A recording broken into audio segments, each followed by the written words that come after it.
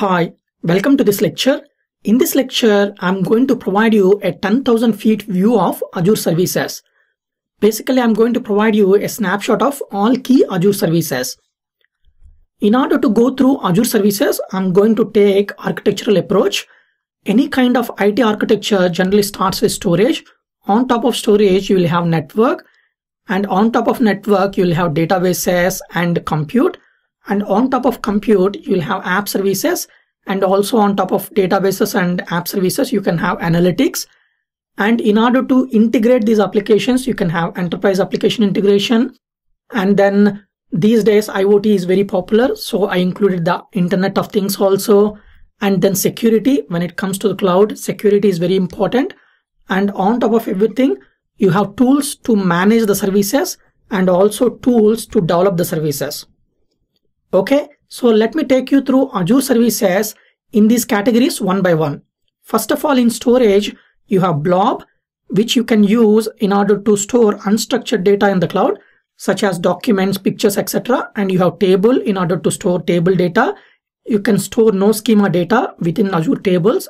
And you have queues in order to store messages.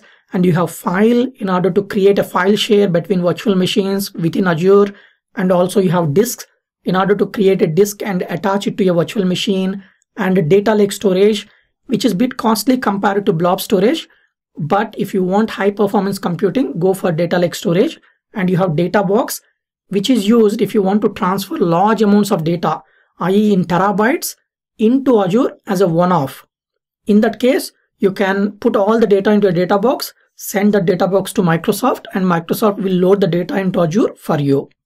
And the next thing is Store Simple. Store Simple is an integrated storage management solution that will manage the storage tasks between on-premise and cloud. Basically, it's a company that is acquired by Microsoft, and Microsoft is offering that service as part of Azure. And the next thing is Storage Explorer. It's basically a desktop tool in order to manage your storage within Azure. And finally, Archive. In case if you know AWS, it is equivalent of Glacier, basically, where you can store the data, and it's basically very cheap to store the data within Archive. However, if you want to access the data, it might take some time. Basically, it might take up to 4 hours.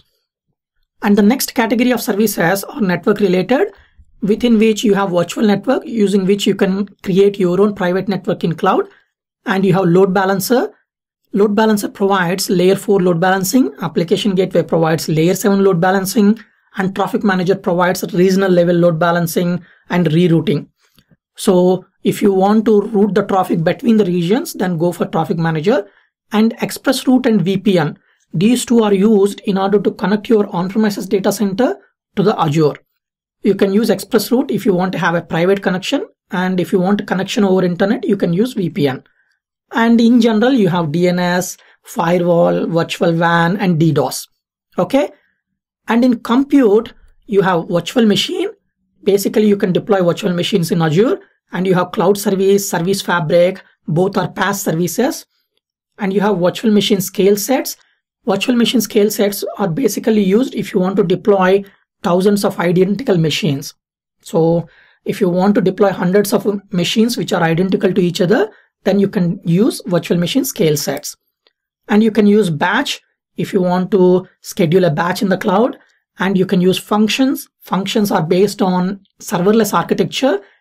Thereby, you will not purchase any underlying compute power. Basically, you will deploy your function on the cloud and call it. And based on the number of instances and the duration of the instance, you will pay. Okay. And you can deploy SAP HANA workloads on Azure. And you can create and manage high performance computing workloads or big compute workloads using Cycle Cloud. Again, Cycle Cloud is an offering from a company which is purchased by Microsoft, and they are offering Cycle Cloud as part of Azure Compute. And when it comes to databases, as usual, you have SQL database, SQL data warehouse on Azure, and you have SQL stretch database, which I'm going to explain about it in database section, and Cosmos DB, which is mainly a no schema database, using which you can able to access MongoDB, Cassandra, Azure tables. Basically, Cosmos DB comes with set of APIs using which you can access different databases. Okay. and Azure Database for. The reason I left like that is there are offerings from Microsoft where you can deploy MySQL on the cloud using Azure Database for MySQL. And similarly, you can use Azure Database for PostgreSQL in order to deploy PostgreSQL. Similarly, I'm pretty sure Microsoft will keep on adding this. So that's the reason I left Azure Database for. And in databases, you have Redis Cache and Data Factory. If you want to perform ETL kind of a processing, then you can use Data Factory. And you have Data Migration Service, which you can take the advantage of it in order to carry out the data migration from on-premises data center to Azure. And finally, you have SQL Server on VM. So these are all the offerings in database area. And in app services, you have web apps using which you can deploy web applications, mobile apps using which you can deploy mobile backend services, logic apps. If you want to have workflow on the cloud, then you can define the workflow using logic apps, API apps using which you can deploy web APIs on the cloud. And you have Azure Search, Azure Notifications if you want to send push notifications to the cloud, to the mobile devices. Then you can use notifications, API management in case if you have a large number of APIs and you want to manage them in a right way and also you want to commercialize them, then API management might be the right choice for you. And in case if you want to develop YouTube-like application, then media services is the right choice for you. And if you have a media content and you want to reduce the latency of delivery of that media content to the users that are spread across the globe, then you can take the advantage of content distribution network service from Azure. Okay, so these are all the services from app services. And in analytics, you have HD Insight, machine learning, using which you can do predictive analytics on the cloud. You have cognitive services. Basically, they are set of APIs which you can consume. For example, voice recognition, facial recognition API, and so on. And you can have Data Explorer using which you can run ad hoc queries on terabytes of data with high performance. And Power BI embedded. Basically, you can embed the Power BI within your application and pay per load. So all the time, Microsoft is changing the licensing model for this Power BI embedded and Power BI also. So just keep a close watch on it in case if you want to use Power BI embedded. And you have data lake analytics in case if you want to do high performance analytics, particularly on the data that is at rest, then you go for data lake analytics. But if you want to carry out analytics on the data that is in transit, then use stream analytics. Okay, so these are all the offerings in analytics area. And in enterprise application integration, you have Service Bus, which is used for message-based integration. And you have BizTalk services, Logic Apps, which is workflow-based integration, and Event Grid, which is basically an event routing service where you can define what should happen in a near real time when some event occurs. Okay, so these are all the services that you can use in enterprise application integration area. There are other services also. I'm not touching it and we can't fit into a single slide. So I'm touching only the key services. And in terms of Internet of Things, you have IoT Central, IoT Hub, Event Hubs. When it comes to Events Hubs, it is specifically for events. So if you have millions of events that are coming, you can use Event Hubs to stream them and analyze them also. But Service Bus is more focused on messages, whereas Event Hubs is more focused on events. And you can have Notification Hubs. In case if you want to send push notifications and all those stuff, then you can use Notification Hub.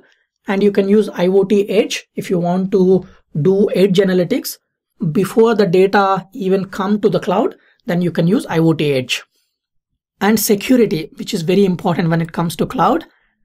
In security, you have Azure AD, which is the equivalent of Windows AD on cloud, and Key Vault. Basically, using Key Vault, you can store cryptographic keys and secrets in the cloud that can be accessed by cloud applications. Instead of storing the secrets and keys in different places like application configuration files and all those stuff, store them in Key Vault and applications can access these secrets at runtime. And the third thing is Security Center, which is the most important offering in security area in Azure.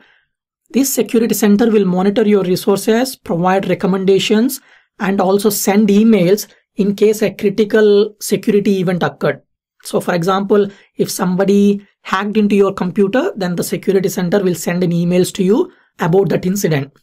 So security center offers a lot of functionality with it, using which you can monitor the security posture of your Azure. And role-based access control, using Azure AD, you can implement role-based access control. And the next thing is Azure B2C. In case if you want to have a cloud-based identity management solution for your consumer-oriented applications, then you can go for Azure B2C. Using Azure B2C, you can actually manage millions of identities. And the next thing is Azure multi-factor authentication. And finally, web application firewall. Mainly this web application firewall is part of application gateway. It's more like an add-on, but you can use this to front end your web application. So the web application firewall will protect from common web-based attacks like XSS attack or SQL injection attack, etc. Okay. And the next thing is developer tools. We are nearly there, so please bear with me. In developer tools, we have Visual Studio, using which you can develop applications, you can write code in order to manage some of Azure services also. So you can use Visual Studio from development point of view. From administration point of view, you can use Azure PowerShell, CLI and ARM templates. And most of the services also provide REST APIs, which you can call in order to manage the service or in order to do some operational activities. So for example, posting an event into Event Hub, you can use REST API in order to post an event into Event Hub. And you have Storage Explorer and Emulator in order to develop storage solutions in Azure and also manage storage services in Azure. And finally, management tools. Within management tool, you have Azure Monitor, which enables you to do basic monitoring. And if you want to do advanced monitoring, go for log analytics and application insights. And in addition to that, you have Advisor, Azure Advisor, Network Watcher, Scheduler, automation, using which you can automate a lot of tasks. There's something called runbooks. You can develop runbooks and schedule them so that you can automate the scaling of virtual machines or start and stop virtual machines at some point of time, etc. And you have billing and cost management. So basically, as part of management tools, you have two types. One is operational management tools such as Azure Monitor, Application Insights, Log Analytics. And you have cost management tools or financial management tools within Azure. In a way, using them, you can manage the cost associated with your Azure services. Okay, so this is the snapshot of different Azure services available in different categories. However, there are some key Azure services also, such as site recovery, Azure backup, which you can use for DR type design. However, I haven't touched upon them, but I will touch upon them in different sections of the course as and when appropriate. Okay, so that's it for this lecture. In this lecture, I have provided you a glimpse of different Azure services that are available in different categories at a very, very high level. I know you are getting bored with these theory lectures. So in the next lecture, I'm going to provide a demonstration of Azure Portal. Basically, I'm going to log in into Azure Portal and show you different things just to familiarize you with Azure Portal. So if you have some time, join me in the next lecture.